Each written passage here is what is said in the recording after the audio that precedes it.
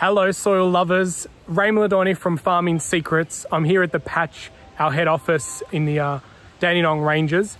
And today we're just going to be talking about an amazing book called Bread from Stones, a story about a farmer who was milling wheat to turn into flour, and it wasn't usable because the stones that were used to mill it had caused grit to be in the flour. And so instead of not wasting it, they put the stuff into the paddocks and some amazing results happened. And so just chatting today with Hugo about their experience of biologically activating minerals. So putting minerals down or rock dust onto a paddock is one thing, but when you can actually biologically activate it by using a vermicompost tea or a composting system, and some of our videos from last week showed some easy ways that you can activate vermicompost. So check out those on our YouTube channel.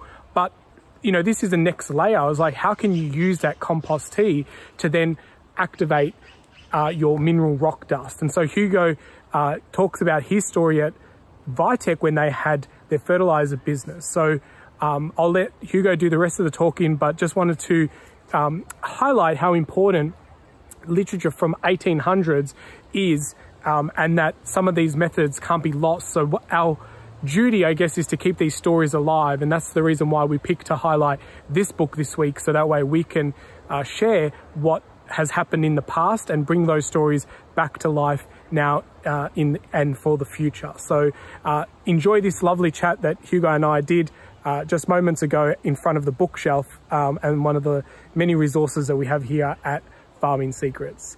Until next time, dig deeper into your soils, and over to you, Hugo.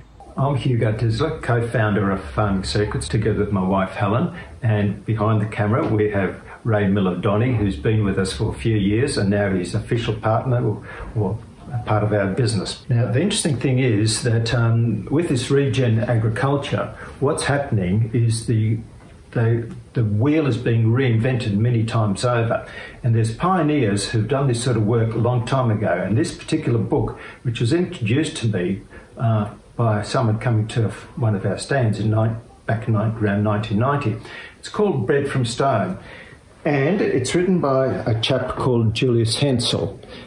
Now, Julius Hensel put his work together back in 1883. In 1893, it was put together in a written documentation.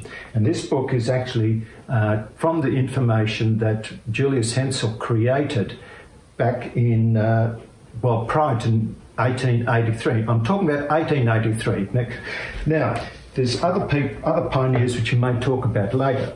But what inspired me about Julius Hensel was that he was grinding up some flour, and in the process of grinding up flour, he found it was gritty, and he didn't know what to do with it.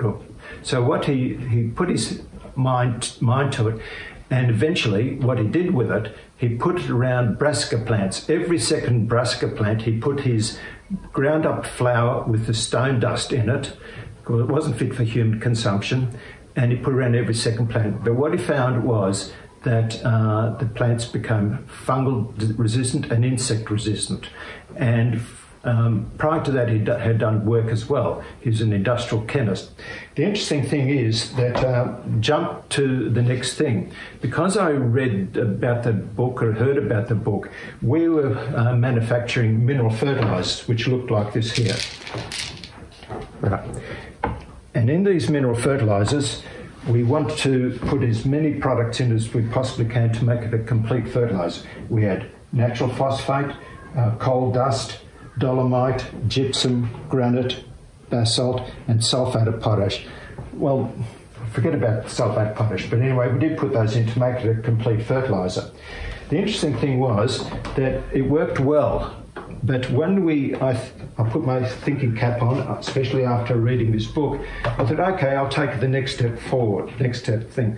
I'll put in 60 litres of fish fertiliser, liquid fish fertiliser in this, and I'll put in 10 kilos of powdered kelp to this product. Then we had it coated, and the company was now called Eco Growth, which is still in existence. They prilled it for me and sold this fertiliser. We used to call it Vitec All Natural Complete Mineral Fertiliser. Now, the interesting thing was, when I grew plants in it, just imagine this, having seeds and soil in there, and I put in the plain product without the fish and the seaweed in it, and in one tray like this, and in another tray like this one, I put in the product which had the fish and seaweed in it. What's an interesting experiment, which you can do yourself, especially on trays like this, the product with the fish fertiliser and the seaweed was in it, had roots that actually, this is sitting on newspaper, had roots coming out 4 or 6 inches. The other one, where it didn't have the fish fertiliser and seaweed in it, the roots could barely come out, which absolutely proved that mineralizing or biologically activating minerals makes a huge difference. Now, there's a number of products that farmers can easily put together, apart from rock phosphate, dolomite, gypsum, basalt, granite dust, and any other sort of inert product. What farmers are finding, and what we've found too, that you can use 1/10 of that product by putting it into compost, letting the compost activate it. And there are other means of activating it too. But the whole idea, and then you use 1/10 of the product, and the product becomes 10 times more efficient, whichever way you put it. So the main thing is, in what I'm saying, is when you biologically activate the minerals that you're going to be applying, you put on less of them, and they're far more effective, and they last longer in the soil.